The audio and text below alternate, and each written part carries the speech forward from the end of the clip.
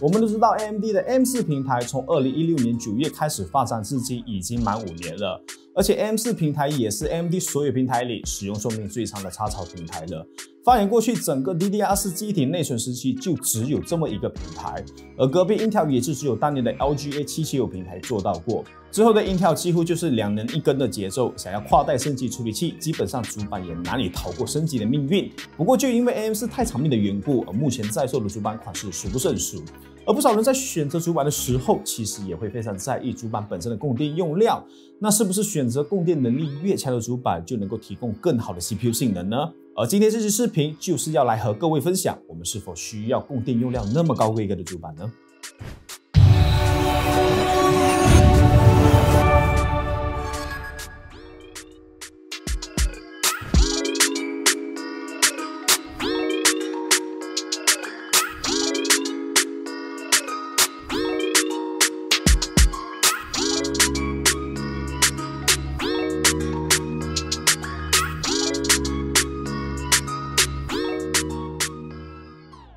之所以会想要做这期视频，是因为我时常会收到观众的私信询问应该如何选择合适的主板，当中还不乏许多网友们都会以供电用量来作为主要的选择标准，比如认为 VIII-SE 这块主板就比起 S570F 还更好。这也是因为目前各大主板厂家不断宣传自家主板的供电用料，而导致大多数人都会认为更好的供电用料能够提供给 CPU 更稳定的性能表现。虽然这句话说起来也并没有错，但也不完全对。所以这一次我就准备了好几款不同规格的主板来进行对比，来看看同一块处理器在搭配不同供电用料的主板是否有明显的性能表现差异。另外，本期视频都是针对目前 AM4 平台主板进行测试，而对于隔壁 Intel 平台来说，今天的这期视频总结不一定适用，因此请斟酌和理性的参考视频的内容，而尽可能通过本期的视频来获取自己所需要的知识即可。为了避免因为单独一款处理器的测试会出现数据变量的情况，这次除了用上我自己的5900S 和5800S 以外，也感谢 AMD 借出了5950S 和5600S， 让我能够进行 Ryzen 5000系列所有处理器的测试。AMD Yes。主板的部分，这一次选择了非常多款式来进行搭配，涵盖了从主流款到顶级款的主板，每一款主板的供电用料都有些许的不同，正好可以用来进行对比评测。此外，我也要特别说明一下，这一次测试的所有主板都是我自己的主板，并没有主板厂家对这一次的视频内容进行任何的赞助，所有的测试标准和结论也会有部分我个人主观的看法。如果最终的结论并不能和你达成一致的观点，而恰巧你又不愿接受我的结论，那么我建议现在你就能关闭这个视频不看，对你对我都是好的。首先从最主流的主板开始，我准备了微星 MSI 的 V50M Mortar。V50芯片的 MFTS 主板是如今 Ryzen 5000系列主流的主板搭配，供电采用的是8箱 CPU 供电，每一箱输出为60安 ，CPU 总和的供电输出为480安。虽然是目前主流的热门主板，但其实要带高端的 Ryzen 9处理器，其实也没太大的问题。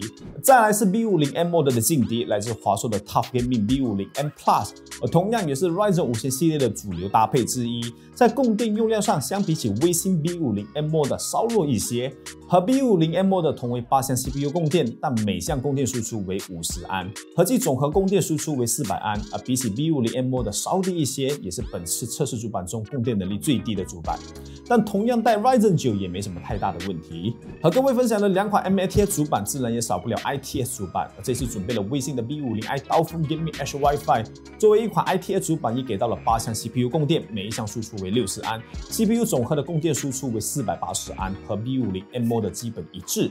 再来是面向更高规格的供电用料，有华硕 ROG Crosshair 8 Hero WiFi。虽然至今 C8H 已经推出超过了2年，但放在如今仍然还是非常顶级的 S570 主板，供电用量为14项 CPU 供电，每项输出为60安，总和供电输出为840安。比起前面3款主板自然高出了不少，但和如今新推出的高端主板并没有太大的优势。当然 C8H 更多的价值是其扩展性和接口布局数量等等的综合能力，可以算得上是目前 AM4 平台主板中非常高端的选择了。一开始就有说到不少人会认为一些更新的 V50 主板提供的主板供电用量更强，更值得选择。比如这张微星 MSI V50 Unify-X， 虽然在综合规格和整体扩展性上比我上一张的 C8H，但供电用量却比起78H 高出不少。14项 CPU 供电，每项90安输出 ，CPU 供电输出总和达到了夸张的1260安。这款带 S 版本比起原版 Unify 删减了2个记忆体内存插槽，但相对的给到了更优质的记忆体内存超频空间和供电用料，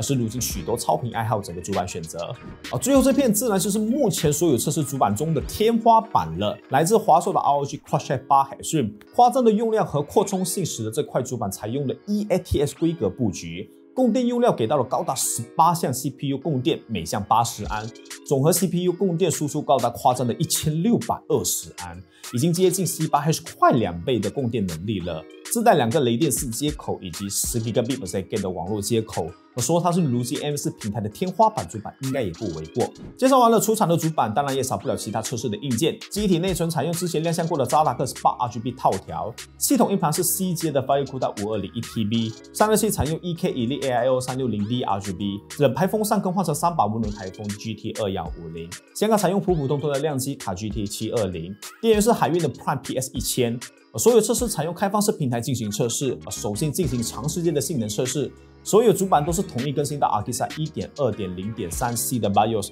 然后使用4款处理器搭配6个款式的主板进行10分钟的 Ceiling Bash R23 多核跑分循环测试。所有处理器将会采用自动 PBO 模式以及打开手动 PBO， 其他参数为自动的模式来运行。这次不采用 PBO 模式来进行测试，首先是因为 PBO 模式的成绩和处理器体质有很大的关系，参考价值意义比较不高。再来则是更新了 ASUS 1.2.0.3C 后，即使是使用 PBO2 并且进行逐个核心的电压曲线优化，最终的跑分成绩和单纯打开 PBO 的手动模式也没什么差异。当然最根本的原因是这会大部分的增加我的测试时间，所以你们懂的。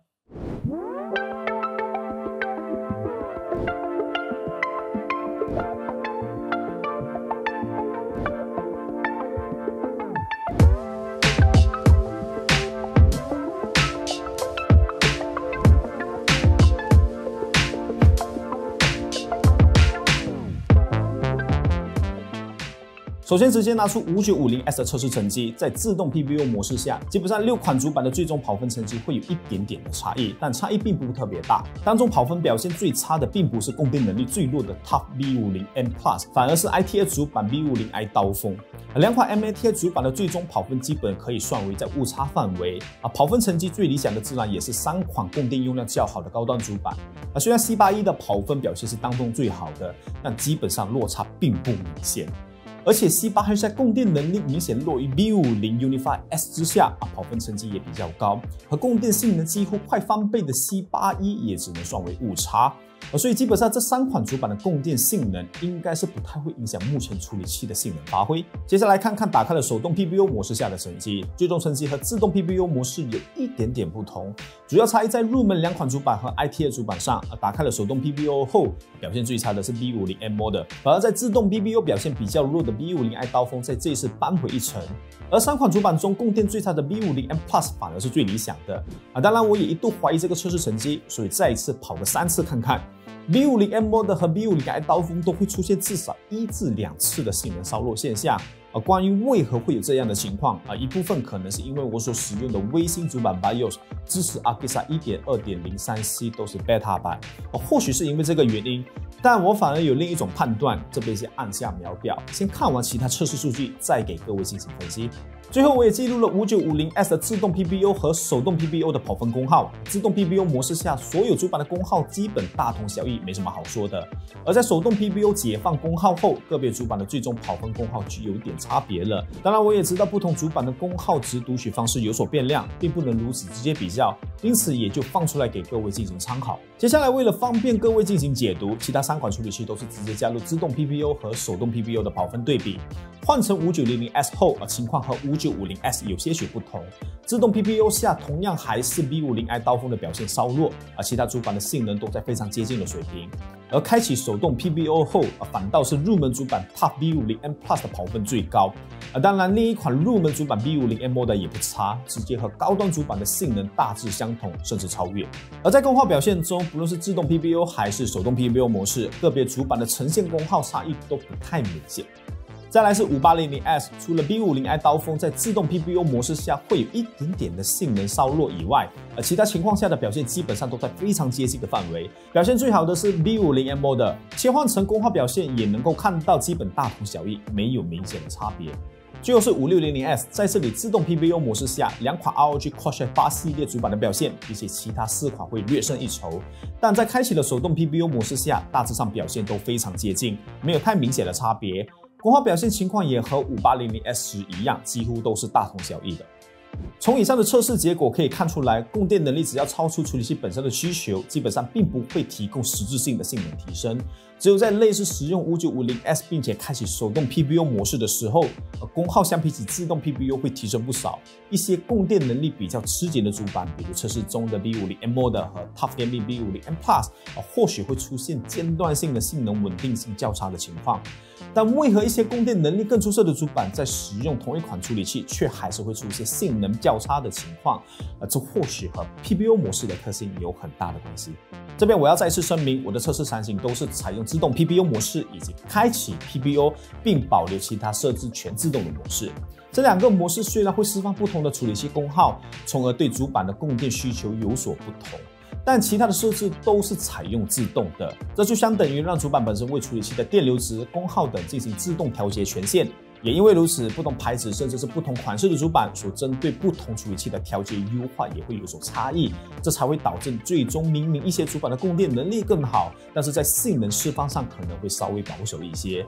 不过也不能够说这样的调教并非不理想，因为这只不过是在比较性能，而实际的性能稳定性、能耗比的平衡等等，这部分是有一定的隐性变量，不能单纯以处理器的跑分成绩来判断一款主板的调教是否好坏，以及各家主板对于每个主板款式给予的定位也会有所不同。比如从测试结果中可以发现得到，两款 S570 芯片组的跑分表现比起另外4款 B50 会稍微出色一些，特别是在搭配高端的两款 Ryzen 9处理器上，跑分表现会更加理想一些。这也可能是因为不同的芯片组本身在VIII相关的层面，或是芯片组特性等等，对于处理器的性能会有不同的优化层面，因此单纯以供电能力来评价一款主板的好坏，这部分的说法确实比较不太能成立。但是，是不是因为如此，其实我们根本就不需要如此高供电能力的主板呢？那倒未必。在我给出观点前，最后来进行30分钟的 AIDA64 FPU 烤机测试。5950S 会采用全核心 4.6GHz 搭配 1.32 伏的电压，而其他3款均采用全核心 4.7GHz 搭配 1.35 伏的电压。4款处理器在运行 AIDA64 FPU 烤机时的功耗表现为 5950S 245瓦、5900S 210瓦、5800S 135瓦、5600S 110瓦。接着在完成30分钟的烤机后，截取主板供电的温度状况。这边要注意的是，由于截取温度部分存在一定的变量，加上不同主板本身的设计与数据读取差异，以及自带的供电散热器都会有一定程度对温度有所影响，因此最终的成绩仅供参考。从最终收集到的数据来看，整体表现最佳的是 ROG C81 和 C8H， 再来是 B50 Unify-X， 之后则是 B50i 刀锋，接着是 B50M Mortar， 排在最后的则是 Tough Gaming B50M Plus。虽然排名是如此，但因为华硕和微星两家主板厂家存在不同的数据读取情况，因此这个对比数据比较建议以同厂家的数据来进行对比参考。从这些数据来看，可以发现供电合计400安和480安的3款主板，在 5950S 超频后达到250瓦左右的功耗下，已经快负荷不了了。这也是为何在进行跑分测试的时候会出现性能稍微下降的原因之一。而除了超频后的 5950S 以外，基本上 5900S 或以下的处理器搭配这3款主板，哪怕是用来超频都是非常足够使用的。最终的跑分情况只是因为主板本身的 PBO 设定值所影响。如果有能力自己进行全手动 PBO 设置，基本就不用担心会有性能影响的问题。而3款大号主板即使在使用超频后的 5950S 也表现得游刃有余。一方面是主板本身的供电散热具有一定的帮助，当然更重要的则是主板本身的优质供电用料起到了效果，在高功耗使用情况下可以让更多供电元件一同分担，而除了让供电性能得到稳定的保障，也可以提高主板供电本身的使用寿命，这才是一款主板自带优质的供电用料所带来的影响和好处。另外，从供电温度表现可以发现，除了2款多核心的 Ryzen 9处理器以外，5600S 和5800S 的情况在6款主板上的差异并没有特别明显。换言之，在主板寿命上也没有太多的影响，不用太过担心自己的主板供电用料比较弱，从而影响自己的使用体验。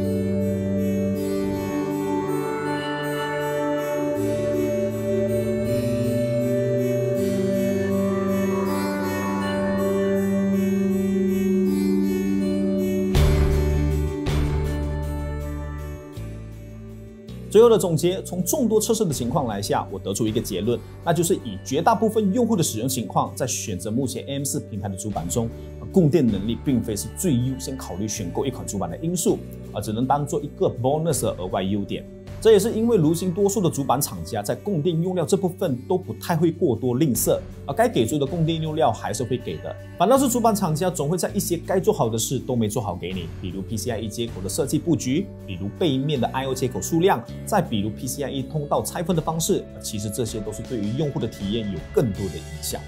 但主板厂家在很多款主板上就是会有一些莫名其妙的设计，而且很多人在这部分就是会忽略掉，反而过度的去看重一款主板本身的供电用料。我个人是觉得方向已经走偏掉了，这也是为何我会花费1个多月的时间来制作这期视频的内容。首先感谢你们从视频的开始看到现在，这期视频的内容已经花费了我非常多的时间去准备和制作数据，也因为如此，我并不能够照顾所有用户的使用场景去进行更深一层的测试，比如手动超频和 PBO 模式以及游戏体验下，主板的供电用料究竟能带来怎样的影响。而之所以会以自动 PBO 模式以及手动开启 PBO 模式来进行，也是因为这2个模式是最多的使用，也是最贴近绝大部分用户使用场景的模拟情况，所以最终才会以这2个模式下来进行。而也因为尽可能去满足所有处理器用户能够有个参考的价值，我才和 AMD 借来了5950S 和5600S 来凑齐 Ryzen 5000系列 CPU 家族的所有成员来测试，让所有 Ryzen 5000系列 CPU 用户都能够参考今天这期视频。另外，关于隔壁 Intel 平台的部分，由于我所拥有的 Intel 平台主板和处理器实在太少了，当然主要也是 Intel 刚更新12代的 LGA1700 平台，东西不足的情况下，实在很难做出完整的数据，所以一时半会也不一定会更新关于 Intel 平台的测试情况。AMD 平台则是因为一直以来累积的硬件资源以及有 AMD 官方的支持，才让我能够制作如此完善的内容分享。感谢 AMD 对于本期视频的支持与协助，也希望这一次的视频能够给各位有所帮助，特别是一直以来都认为主板供电用料更好就是代表主板本身更好的想法，是时候改变一下了。好了，以上就是这一次影片的全部内容了。如果觉得这期影片还不错，就别忘了点赞分享支持一下。接下来还会有更有趣的内容，所以也别忘了订阅我的 YouTube 频道以及加入我们 Discord 交流群。对这一次的内容有任何的想法，也欢迎在影片下方留言和大家一同交流。那么这一次的节目就到此为止了，我是 Kenny， 我们下期影片见。